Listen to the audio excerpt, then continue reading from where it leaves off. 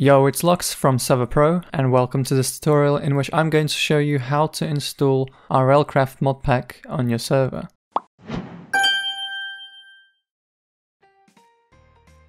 First of all, you'll need the Twitch Launcher app. I'll link this page where you can download it from. Download the one that is right for your operating system and install it.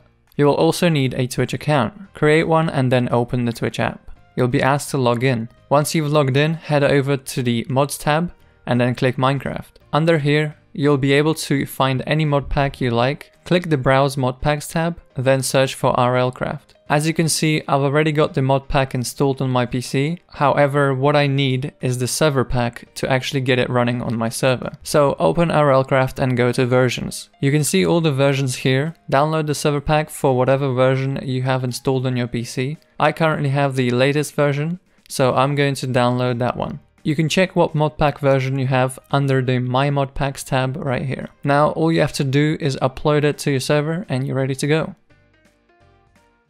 To install the modpack on your server, head over to the Server.pro panel, go to the Reinstall tab, and here you'll need to select Forge for Minecraft 1.12.2. To find out what version of Forge the modpack is running on, go back to the Twitch app and open your modpack overview. And here you'll see exactly what version you'll need.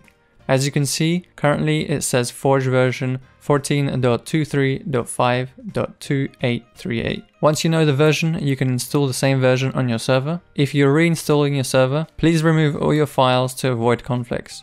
This is very important. Of course, back up your important files like worlds and download them to your computer.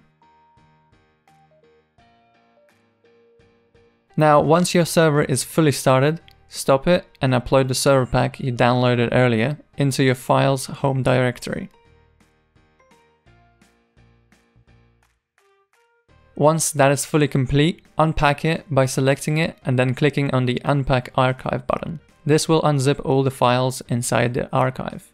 Now what you have to do is move the files from the folder into your home directory. As you can see, if I try and do it now, it says that I have existing files there and they cannot be overwritten. So what you need to do is delete the files and folders in your home directory which have the same name as the ones you're trying to move. In this case, you need to delete the config and the mods folder. Now that's done, go back and try to move those files again, and this time you won't have any problems.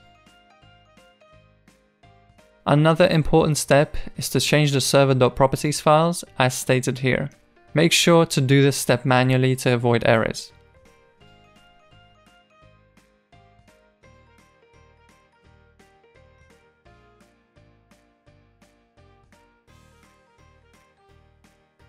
Once you're finished, save the file, and the last thing you might want to do is completely renew your world. Your old world may work, however sometimes there may be crashes and corruptions, so it's recommended that you start with a fresh world. I'm going to delete my current world and let the server generate a new one. Once that's done, start the server and you're pretty much ready to go.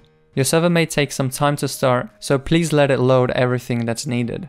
A thing to note is that you might want to allocate more RAM to your client by going over to your Twitch app, going into modpack and then selecting profile setting options. Then uncheck the box where it says use system memory settings and then give it around 4 to 4.5 gigabytes of memory at minimum. We also do not recommend installing this pack on a server that has less than 4 gigabytes of memory. Now, as you can see, the server is running fine and I can log in without any issues.